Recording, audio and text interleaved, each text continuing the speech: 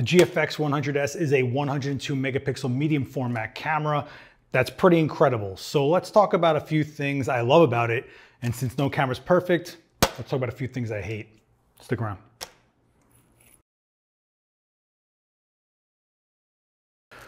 What's going on, everyone? Seth, Miranda here, coming to you from my studio. It's a little after hours, so that's the whole dark motif we got going on here. Forgive me for that. But I did a video recently on the Nikon Z9, some things I love about it, some things I'm not so psyched on about it. And it went over really well. And I mentioned that I also shoot the GFX100S, and I got a few comments and DMs asking me to do the same style video for this camera. So here we are. The Fujifilm GFX100S is the second 100 megapixel medium format camera Fujifilm put out. The first one they put out was the GFX100, which actually had like a grip on it, so you could have two batteries in there and stuff like that. It's a great camera. It was $10,000. It still is available at $10,000 US. But then this one came out, and it is the GFX100S at only $6,000. And there's very few differences, but I think Fuji made a really good move with this. Now, I was lucky enough to be one of 20 some odd people to head to Tokyo for the original release of the first GFX100 and use it in the field. I shot myself getting hand poke tattoo in Japan in low light, and then I got to do a portrait session with strobe of the artist. It was awesome. I'll put a link to that video down below. Please check it out. It's one of my favorite videos I've done, and it's really awesome, actually. But I was very fortunate to go do that when the launch of that camera came to fruition. The GFX100S kind of came out and they just like slid it under the radar. And then we were like, wait a minute, what? And they go, we know we're gonna make a bunch of people mad that they spent $4,000 more on the original GFX100, but we don't care. This is awesome. And you know what? They're right. It is awesome. To shave that much money off and to make medium format that much more accessible is pretty special. You know, when you have other systems, Hasselblad, you know, Phase 1 and all this, yeah, they have bigger sensors because medium format doesn't mean a specific size. They do have a bigger sensor, but they also come at a humongous price tag. We're talking $20,000, $40,000 systems here. And that's, you know, really kind of an investment, or you're renting them, right?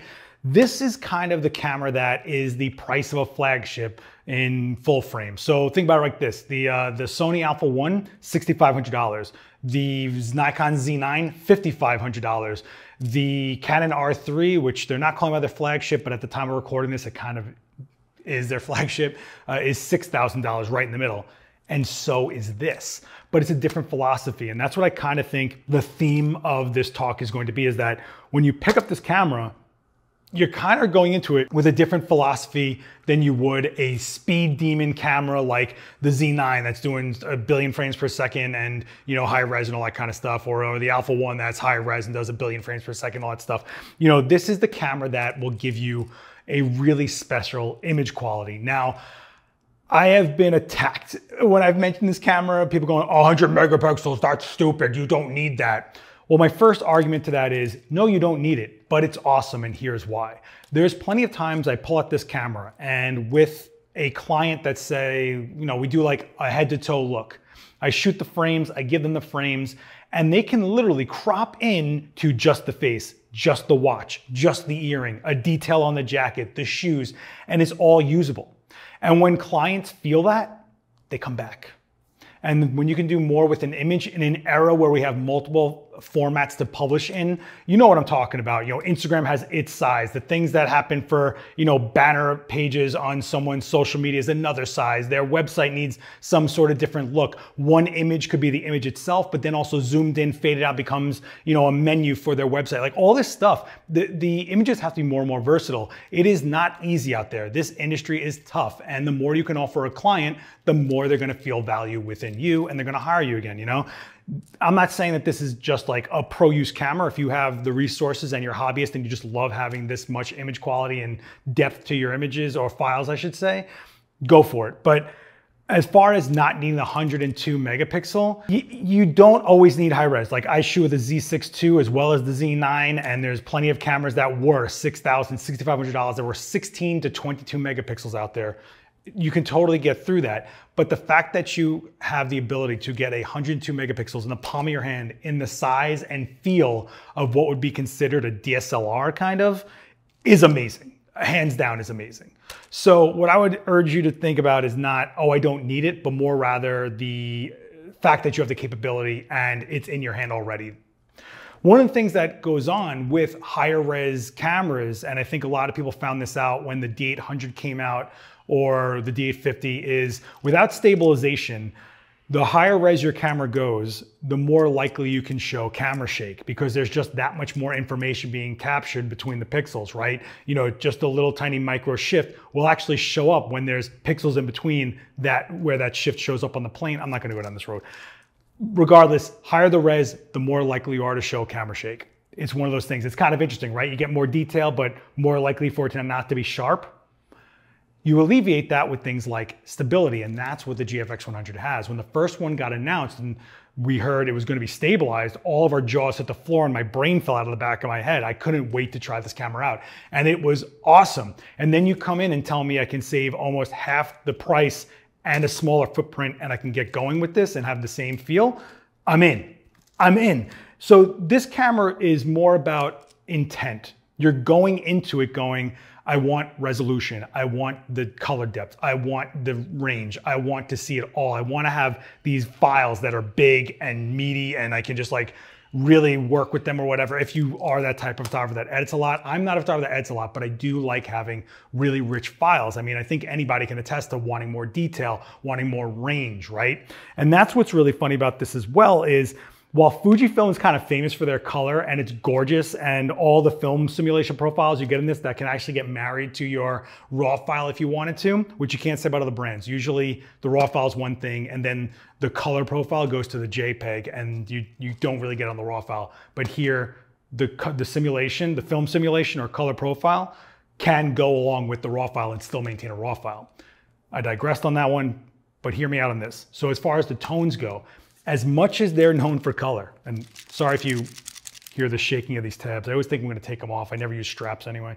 The funny thing about this camera is I constantly keep leaning on it for black and white, because this camera shows me every tone I want out of my grayscale. And you can ask anybody that's worked with me, I am a psychopath about tone range in my black and white. I am not a fan of this Calvin Klein flat gray profile stuff that some people probably sold you as a preset. I am not a fan of it. I think Fujifilm's acro setting with the yellow filter applied gets me kind of in the ballpark of what I'm looking for, but I can tether this, which what I normally always do is tether this camera because it's one of those cameras that I use mainly for studio work, and I'm gonna talk more on that later.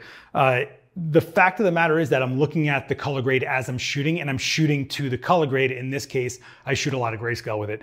That being said, every time I shoot grayscale, I'm psyched on it. And then I look at the files in color and I go through this Sophie's Choice psychotic breakdown of, oh, the color looks so good. Do I want to use the color? Oh my God, I don't know. And it's just it's a great problem to have, right? The images are just so versatile and you can just have so many options and choices and things you're happy with. So the biggest strength of this camera to me is 100% the image quality, without a doubt.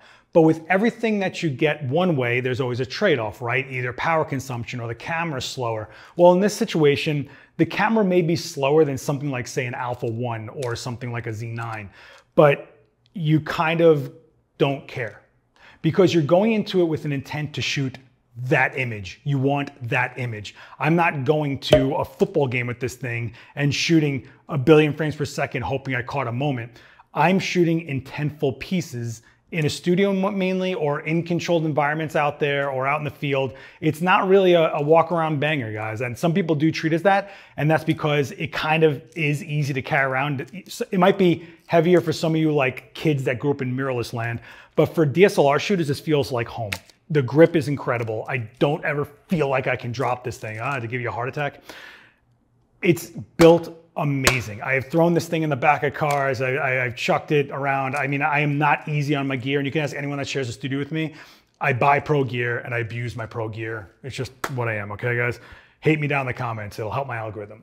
But the reality is the speed of this camera is like having a D850, you know, 5 frames a second, which is kind of like DSLR land, right? Like the D850 was 5. I feel like I'm back in a DSLR as far as the speed that I shoot at with this camera. And not to mention, you also get a little bottlenecked when you're shooting tethered. If I have a pretty good MacBook, I mean, it's the 16-inch when that first came out, and I maxed out the specs, and it still takes a few seconds for this to fully render a file to a point that when I'm tethering, I think I'm out of focus, but it's just taking that much longer for the images to render. When I punch in while I'm tethering and I check if the eye's sharp or something like that, you think it's soft, but it actually will go 1, 2, 3, boom, and then there it is, sharp as you could want. So it's kind of interesting that the files are that big, that it takes that much processing. Maybe it's different with you know, computers going forward, like maybe if I got the new M1 MacBooks or whatever's coming forward. Either way, the computers will always get more and more powerful, so that's not really a drawback for me, but it is something that I do find my workflow gets a little weirded out by, like, oh man, I'm not seeing it right away. I'm not punching in right away and seeing it just going. I'm a big fan of being fast on set, speed in general.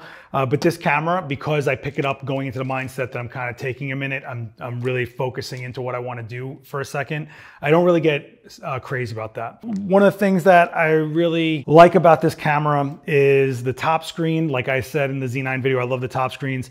What's weird about this one is that when you turn it off, the screen stays on, and I constantly think that the camera itself is on. And I just wish that Fujifilm gave us the option to just say, hey, I want the screen completely off. I don't know how much battery that drains. I doubt if much, but you know, if you leave it on a shelf for a while or you're traveling and it's like a 14-hour plane ride or something like that, I'm wondering how much battery you do sacrifice on that, which is totally minor, totally like, nah, whatever. But it is something I wish there was an option on here. One of the things I do love about this camera as well is kind of how the controls go. So the front dial is actually a button itself, and I have it set so that when I press it in, I can choose between f-stop or ISO. So if I want to adjust either one with this dial, I can just tap it and it'll switch over to that control, which is super useful. In a studio setting, you might not need to change your ISO so much, like if ever at all, because you're controlling everything. But when you're out there on the fly and you just want to not take your face away from the EVF and you have to look for a button, hold it, spin this, or spin another thing here. Like the fact that you can just tap this and then control it and then tap it again to go to another control. It's just nice to know in your head, you have two controls built into right where your finger is, which is, you know, a fraction of an inch away from the shutter itself, and stuff, little things like that go a long way for guys like me. Let me know down below if that's something you're into. If you're familiar with Fujifilm, you know the interface is the same as pretty much every other interface. So you are flying through it in that regard. The other great thing is you can customize the size of your focus point. It's awesome. I mean, you can literally press it in and then just dial in how big or small you want that box to be, which is what I wanted in the 3D focus tracking, whatever they call it, in the Z9. But I kind of get it here. So it's just very customizable. So if you're going like single point or like small and then large, like you can just dial it in. Super cool, super useful. The lenses are great. They are cost effective for what medium format is. If you look at Hasselblad lenses or anything like that, they're up there in price. And a lot of the reasons is usually like the leaf shutter and some other things. I'm not gonna get into that, but this camera has a pretty well fleshed out medium format lens lineup, and they're relatively quiet for what they are. If you've ever used the Hasselblad like that, it sounds like a power drill, like, rah, rah, rah. It's like, whoa, calm down. I don't get that here. They are gonna be a larger size lens in general for the physics that is a medium format sensor. And I'm sure someone down in the comments is gonna write, it's not really medium format, 645 is medium format. Okay, calm down. It's bigger than full frame, so it's medium format. Shh, shh, I know, shh, it'll be okay, it'll be okay, shh, shh, shh, shh, it'll be okay, it'll be okay. Shh. With the bigger sensor though, it's able to handle that resolution. I'm finding in full frame cameras that are around 60 megapixels, I'm finding noise values I'm not happy with. In this camera, I don't see that. When you start creeping up the ISO in situations, I don't deal with noise problems as much as I do on full frames that are packed. So it gives it a little bit more breathing room for that resolution. So it just feels like it's engineered for what it's trying to be, which is a medium format system with good resolution and stability. So I can't rave on about the image quality enough. I really can't. if you get a chance to either rent one or try one out, bring a memory card to a store, shoot some frames, take the files home and take a look at it, or go to a Fujifilm event. They have them all over the time. I don't know where we are right now in the world, but they definitely do. They showed up to my Halloween special effects workshop. They were there. They had a table and you could have tried out a GFX shooting zombies with me. So, it's a thing. It does happen. I urge you to just check out the image quality you get out of this. It's awesome. It really, really is. And even if you're someone that's not really sure what you're looking at for image quality, you can look at these files and go, wow. If you want to take a look virtually, I know my buddy Ab Cisse does a live stream on Adorama's Twitch channel once a week where he shoots with the GFX and he really punches in and shows you the latitude of all these files, and you go check that out. I'll put a link to the Twitch channel down below. You can follow and check out Ab as well. His work is amazing and a lot of that is shot with the GFX, so you can get a sense of what the output is, okay? But back to the lenses. So the lenses are G-mount and there is only one camera system that's G-mount, right? So this is where I start getting into areas of the camera that I'm having issues with, but not because they're bad, but just because it's the way things are. So this is a G-mount lens. If I bought a lens for, say, my Nikon Z9, I could use that Z mount on this Z6 you're watching on me right now, my Z6 II backup camera, and some other cameras out there. I think I have I have a Z50 in there as another backup if I need it for a streaming camera. So either way, I feel okay investing into the Z mount lenses. With this lens, it's kind of hard because I'm buying it just for this system and only when I use this camera. And when I use other cameras, it's kind of like an investment that's not coming back to me, right? Like, so this isn't the camera I'm gonna pull out for high volume work. With the file sizes so big, with the workflow slowing back down, it's not there for me as far as high volume work, but it is there for me for really high quality, high end commercial work. I'm telling you, when they see the files, they're just astonished and the confidence room gets boosted up and your image is just bananas. I love it. Now, because this isn't for high volume and I'm not using it so much, if I bought a $3,000 lens, it's kind of hard for me to get that money back. So right now, this is a 110 f2, which is one of the most beautiful lenses I think I've ever shot with. It is stunningly beautiful. And I have a 45mm for it, and that's it, right? And that really puts me into a weird place of having like a wide-ish angle 45mm or this 110, which kind of feels like an 85mm lens. So as far as versatility goes, or if you guys know me, I love my 24 to 120 on my Nikon because I like having all that range to work with. I don't have that here. So I am currently working on getting a 45 to 100mm lens for this camera. We are in a tough spot in the world as of right now, recording this video. Stock is just tough, but it is going to be a $2,500-ish investment for me, and I have to see that money come back. Now, while this is low cost for medium format in general, $2,500 is a camera to some people, right? Or it is. I mean, you're looking at me in a camera that costs less than that. So it's tough, right? It's tough for me to get to flesh out this system as a whole. And the way I look at it is I wouldn't really buy another G-mount camera, right? There's nothing or no reason really to buy something else. To get what, the 50 megapixel one? Nah, I'm good. A rangefinder version? Nah, I'm not really looking for the rangefinder version. And if they come out with a better version of this somehow that it's faster or whatever, I would just upgrade to it. So then I would just be replacing this camera. So I struggle with, should I invest more into this system? I already did buy separate triggers for my Pro Photo lights with the foot to work with this shoe. And again, Pro Photo stayed up to date with all their firmware to make sure that all these cameras work seamless. So I think I'm going in for like one more lens and that's pretty much it. I bought some extra batteries and that's that. As far as, and I guess that's where I'm going to go with this as far as negatives. Let's start going into the negatives for this thing. Okay. And there aren't many. And again, the negatives are only situational because it's not really a bad point because I really don't hate on this camera. So one of the first things that kind of makes me go, is that the dual card slots are SD memory. Now this again isn't bad because the memory is easier to get. It's lower cost than CF Express Type B. But I'm moving into CF Express Type B with all my Nikon stuff and some other things that I use. So it kind of is the only thing that's sticking out in my system as needing SD, aside from like maybe smaller gadgets here and there. But I do have a lot of SD memory from all the years of using SD, so it's not the worst thing in the world, but I do wish I could just move into CF Express Type B. That is like whatever. In fact, it's kind of interesting that with files this large, you don't really need to get CF Express Type B memory for a camera like this. But I will say you definitely want to get the best performing SD cards you can get if you're shooting to card.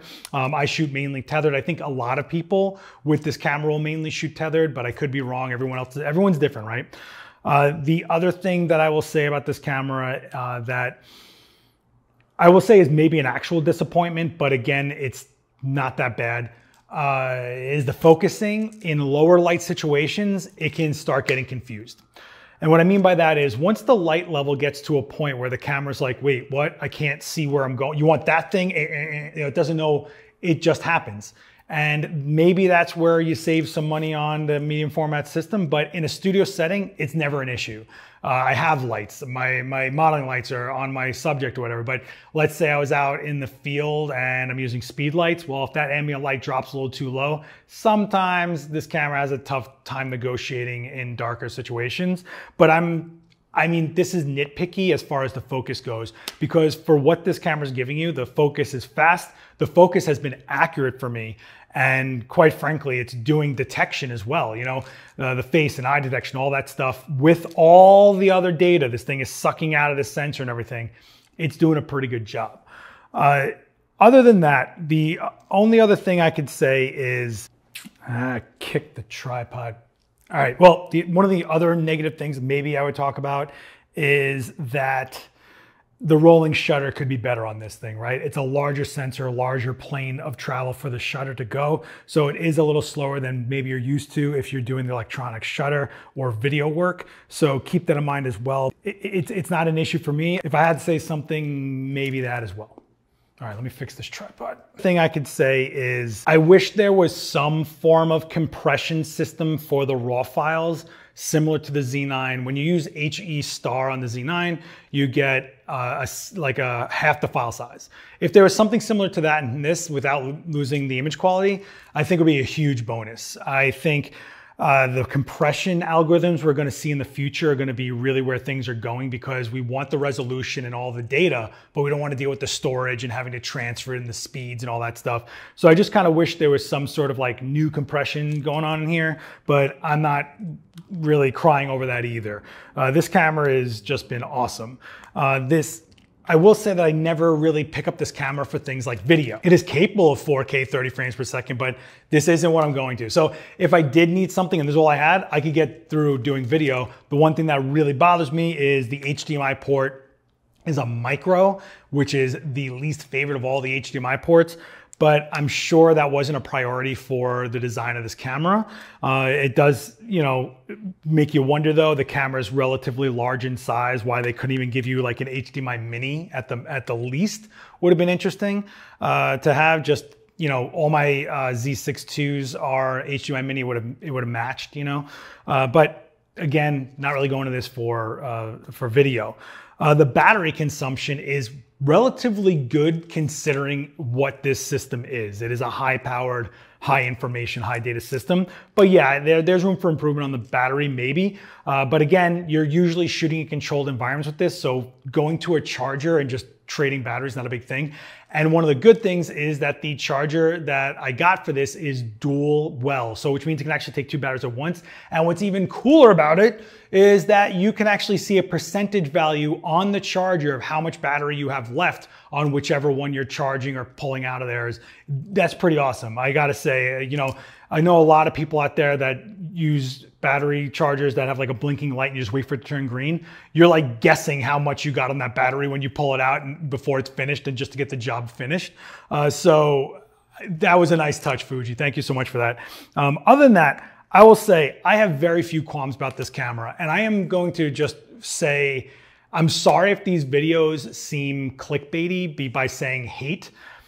But the reality is, these aren't cameras I'm being given to review. These aren't cameras that I am just trying out. These are cameras that I was confident in after trying them out and then moved into those systems, okay? So if I'm already using it, if it's a camera that I'm going to rely on, if it's something that I made a decision to include in my kit as a working professional, it needs to shoot, to pay, to rent in this city, yeah, I'm not gonna hate much on it, but there is no such thing as a perfect camera, right? There's only the right camera for you. And if you're someone that's looking for a speed demon, that's got fast file transfers, all stuff, not the camera. But if you're someone that wants to do really intense portrait work, incredible commercial work, editorials, jewelry shoots, things that need epic detail. I mean, this camera for what you're getting price-wise is, I could not believe that this thing was $6,000. Like when I heard this was coming down the pipeline, I thought it was a mistake. I was like, there's no way that they're doing this for $6,000. They just put out one for 10 grand. Why is this one only $6 grand? Regardless of that, it is an accessible, higher end feeling image. The medium format was this thing that most people were never going to touch.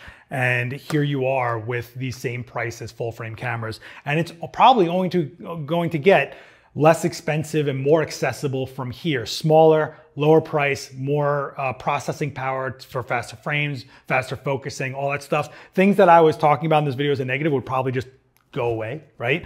So it's really hard for me to genuinely say something I hate about this camera. I can only say something about it that might not fit your use case. I think that's fair. So again, I apologize if you think these are clickbaity. I don't throw things at the lens gear-wise unless I genuinely believe in them. And again, not sponsored. This video is not sponsored by Fujifilm. They had no money exchanged hands here. This is my camera, okay? So I'm just sharing you some insights I'm sharing with you some insights off the top of my head about gear that's actually in my kit. I mean, listen, you know how these work by now. They're off the cuff, one take, off the top of my head, and I'm talking about what most stands out to me experience-wise about the gear that's actually in my hand when I actually do my job and have to really rely on things, right? So I hope this was kind of helpful to you guys. If there's something I didn't touch on, let me know in the comments. But for the most part, the GFX100S, I love this camera. I love this camera. It's just not for every single use case that I personally have. But there's never been a time I picked up this camera, shot with it and go, oh man, why didn't I just use, could have had, why didn't I? The only thing that's holding me back right now is me not having the lens selection. Other than that, oof, so good, so good. For me, this is such a cool thing to get to use. It's one of these cameras that when I pick it up, I'm excited. It's one of these cameras that, what I'm gonna say to you is probably gonna get a lot of hate in the comments, but what I'm gonna say is, when I see a camera, and it's my camera, and it's on a table or I had to carry it somewhere, I don't look at it like, oh yeah, this is awesome. I look at it like, well, that's my hammer and I gotta go build this fence. It's a tool and it's a job for me, right? So I just think of it as work. When I pick up this camera, when I see this camera, I just get so amped at what I'm able to pull out as an image quality from real life that I just want to go shoot.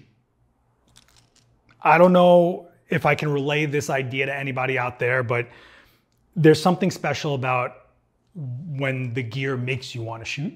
And maybe that's just being spoiled or, just being a gear hound maybe. But as far as a creative goes, it's very uplifting and energizing to have equipment that makes you want to go do it. So that's what I get with this. Anyway, I hope this was useful. If you did like it, please give me a like. It helps this channel out. Don't forget to subscribe and the bell to get notified when I put out more videos like this.